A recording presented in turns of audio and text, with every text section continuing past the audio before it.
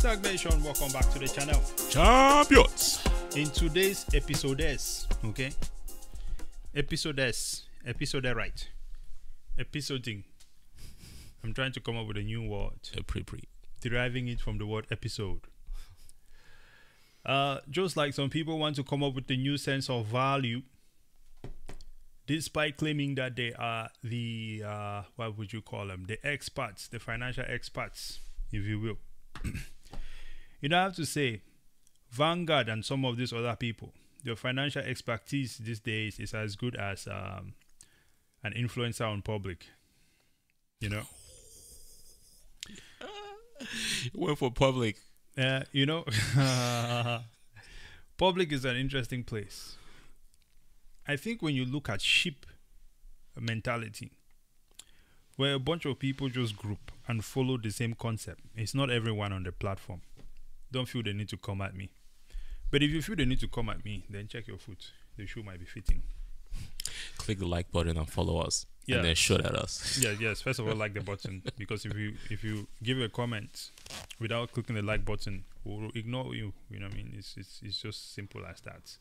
It means that before you engage us, you're trying to take without giving, and we don't want people who are only taking. Because if you're only taking, then you will see that you are the same thing as the Federal Reserve or some of those rent seekers out here. Vanguard. They are not providing you any value, but they are ready to take from you in fees and fees and fees, and then control you by keeping the value of your asset down. But let's stick to the situation at hand here. Vanguard CEO Tim Buckley. This post is from the Bitcoin Therapist, and he's talking. He's sharing here on why he believes that Bitcoin should not be in his clients' portfolios. He says he has no intrinsic value. Does the dollar have intrinsic value? No. He says there is no cash flow. When we look at the cash flow of the dollar, it seems like negative cash flow.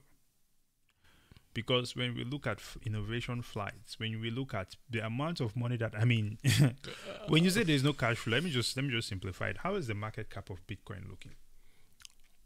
It's slowly creeping up. Slowly creeping up. It is creeping up massively, I'll say. I think it's the number six biggest market cap at this point in time. Yeah, it's currently below Meta at the moment. You cannot get there if there is no cash flow.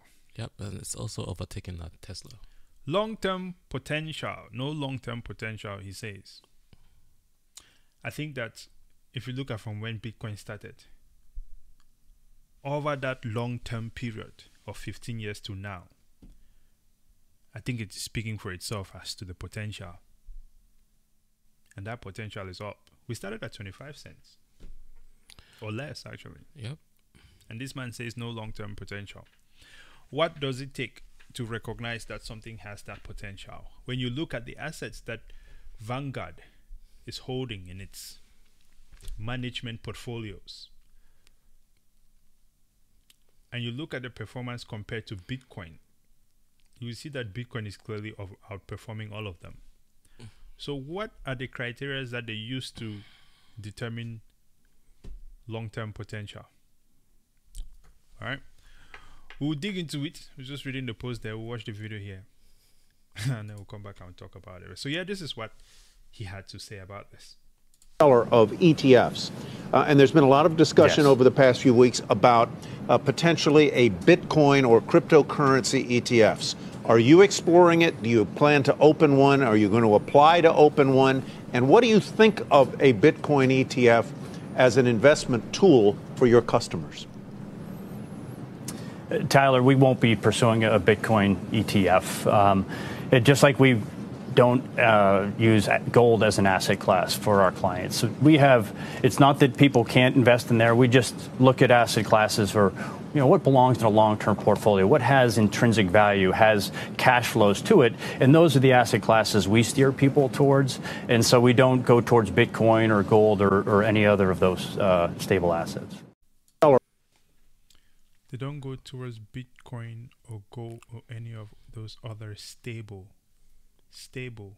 mark that word, stable assets. That's what he said, right? Mm. Let me pull that back up just to make sure that I do not hear something else. Of those stable assets. Stable assets is what he called it. Or gold or any other of those stable assets. All right, double up. I'm still laughing. There is so much to talk about this. So first, if you saw the topic of that video, the conversation talked about the 60-40. And we've made several videos about 60-40 is dead. 60-40 portfolio is dead. Right. 60% stocks, right. Aggressive stocks, whatever you want. And then the rest of them is bonds and mutual funds, right? And now if you think about that 60-40 rule, right, you have to understand that portfolio designs do change over time.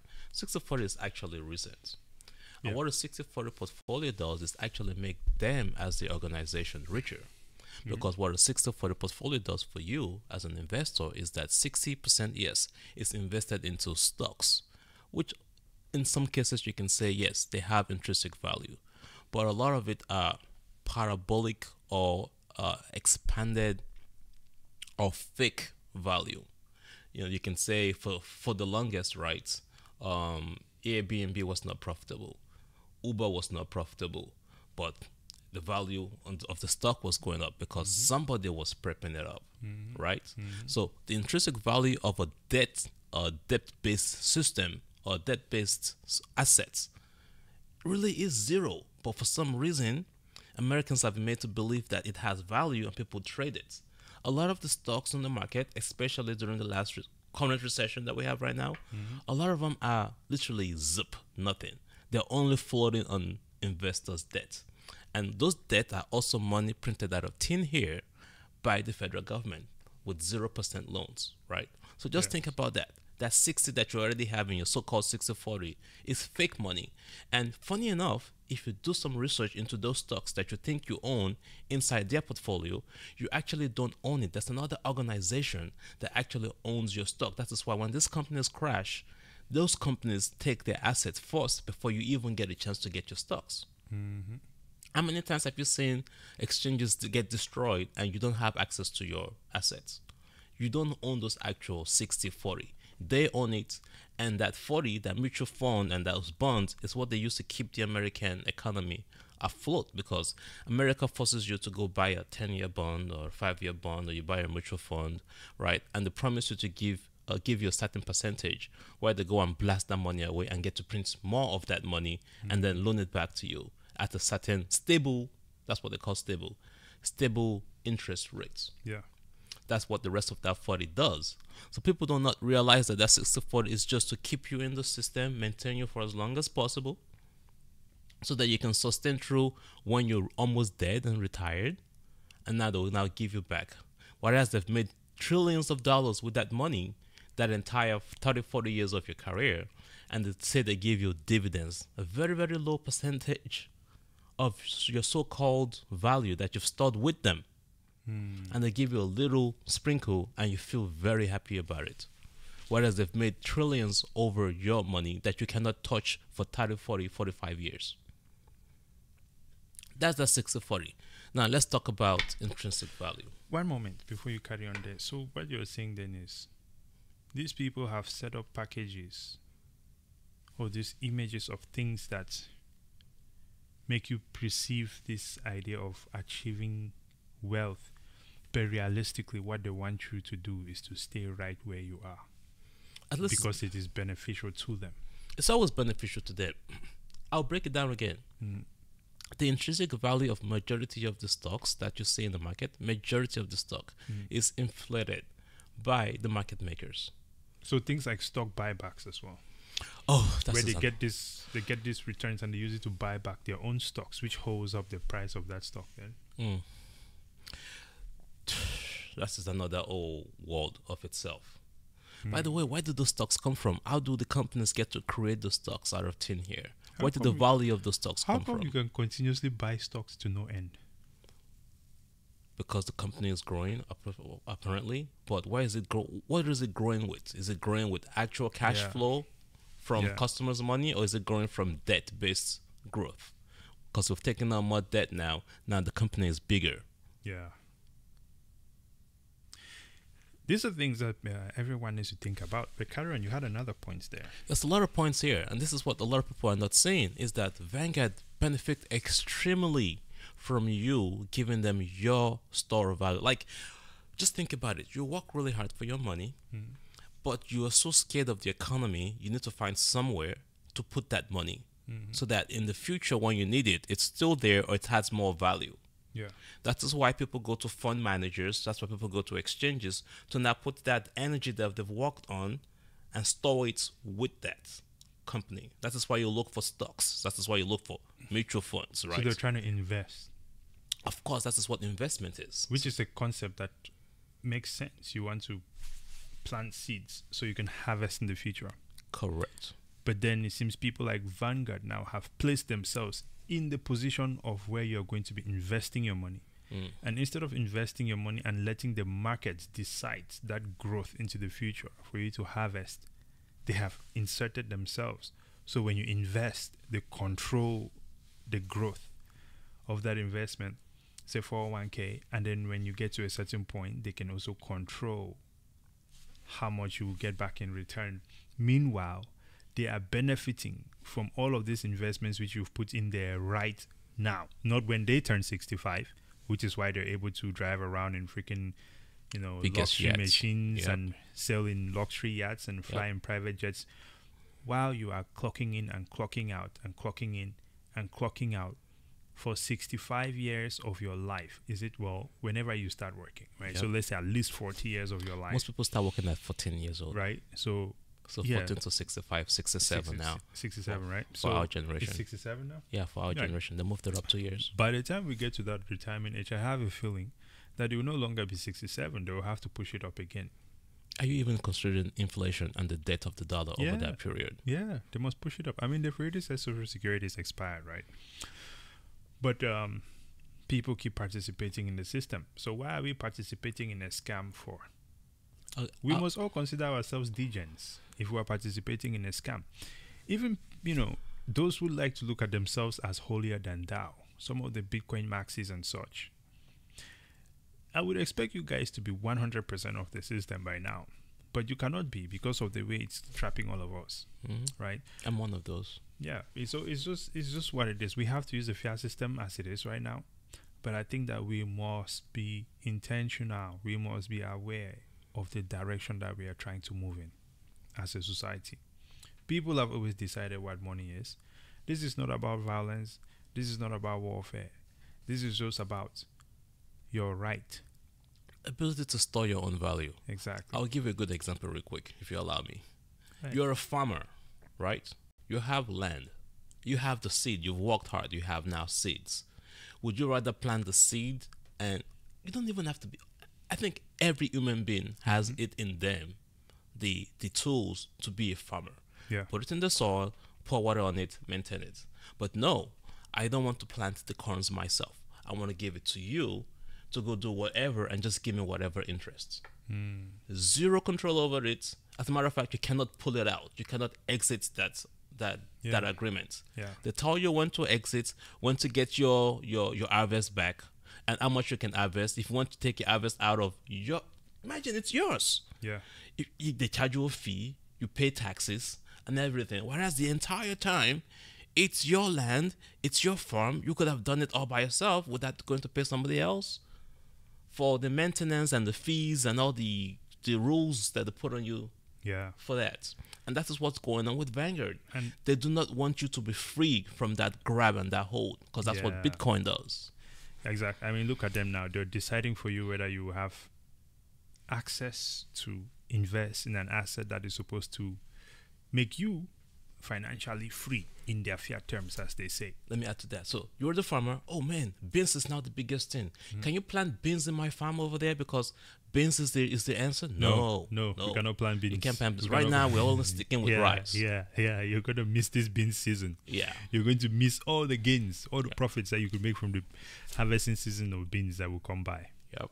It's insane, folks. It's time to wake up. Yep. I know a lot of times people like to say to themselves that they cannot we're busy, we cannot look into Bitcoin and so on and so forth. Yeah, it's by design. This is what you should be experiencing. That's how it's supposed to be. And people say, oh, I haven't looked into Bitcoin yet, and they say I'm busy. But you look into this video and you listen to him. Right. And the crazy thing is not the first time you've heard it either. And people will say they're busy. I'll tell you what, there's not going to be a point in time in your life where that busyness is going to pull back to the point where you feel like you can now go and sit down and just watch Bitcoin. Because at the point where you happen to not be busy, okay, you're going to be doing something else that you find to be interesting or exciting. It could literally just be sitting there watching a Netflix movie. But time is going by. Comfort zone. Yeah. No one is that busy. I don't care who you are. No one is just that busy. If you feel like you're that busy, then please understand that maybe that is by design. Because it is impossible. If you have to be that busy for things to keep going, I want you to consider the fact that it is possible that everything else that is keeping you busy needs you, not the other way around. Boom. But okay. You talked about cash flow. Yeah. That's the part that I It is lies. It is straight up lies, okay? At this point in time, we're in a place where the SEC, the executive branch, the banks are just all outright lying to the people. And when people get to a point where they're able to just blatantly lie to you, you have to seriously consider the fact that something else is going on that they don't want you to know. I'll give you an example, and then we'll wrap up this video because I don't want it to be too long. When I came to this country, America was seen as this place, at least the way America is portrayed. Back in Africa, I was like, man, it's going to be an amazing place. It's going to be spectacular. They make it seem like you're heading to Disneyland, where the people here are just of a higher vibration, different class, different operational mindset. They make it seem like they are superior. Then I finally show up here to this country, and I learn about the hood. That is where we were living. So you learned about the hood. I learned about the hood. Okay? And I'll tell you this. I've been to some hoods in America. I would rather live in a tree, like you guys like to claim. Okay? I would rather sleep on a tree branch. In Africa. With a snake on the other side of the tree and a lion on the ground waiting for me, than to go hang out in these neighborhoods. Okay? Because this neighborhood is existing in what is supposed to be the leading nation. It is a disappointment. It is sad. I know people don't ever want to speak negatively of their environment, but you know what? If you cannot address the issues head on, you only want to put them under the blankets and put them under the, what is it called, the bed and stuff like that. It is going to come crumbling one day. It's just what it is. So if you love yourself, if you love your country, if you love your financial sovereignty, you must accept what is happening to you and you must embrace it. Now, back to my point about these people lying. You can clearly see that they make the country look different outside, and inside the country, they make it seem like everything out there is horrible. For example, when I came in, people are calling me African booty scratcher. People are saying we live in a tree. People are literally thinking that I am a primitive human being, right? But this is how in America they portray other places so people cannot go. That was also a lie. They're doing that to you Americans, right? In America too. Exactly. That was also a lie. And so right now, we can see that they are very much lying from every angle. And their actions are not matching it. But why is it that you want to just keep carrying on with your life and thinking that everything is going to be okay? Convenience. They've just been made to be comfortable with living in debt. And they then use that to control them. And that is why we say, what you're experiencing, this is what they want you to experience. Like you said, no beans for you this season, right? And we're looking at it right there in our eyes. Any final thoughts before we wrap this one up, sir? Yeah, that cash flow comment. They are giving you crumbs of the bread. Yeah. Literally, the funds, the amount of money they make with your money in those funds. And they say they're giving you dividends. Dividends of what, 3% of the profits? Yeah. Think about it.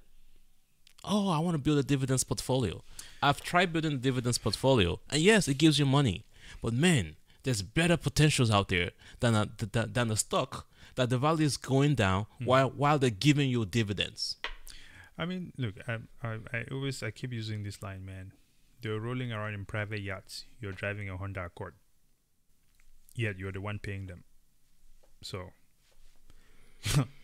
yeah, if that is not evident enough, I don't know what else is. So it's crazy. People need to pay more attention to the financial system, because when you think about your money in the exchanges and you start realizing that those monies actually, they've built institutions that now actually own that money, and you only just have a contract that says you own the money, but the money isn't yours, even though it's your money. Your minds will get blown away. Exactly. I have to remember the name of the company. I'm running a blank on it right now. Okay. Well, speaking of things that you should not be running a blank on, okay, it's like liking this button, the like button, hitting the like button, hitting the subscribe button. Okay, please do not forget to do that, ladies and gentlemen. We are also on X. You can find us there at STAKK, and of course Spotify at STAKK. Until next time, like, share, subscribe, all that good stuff. I will see you on the next one. Praise and out.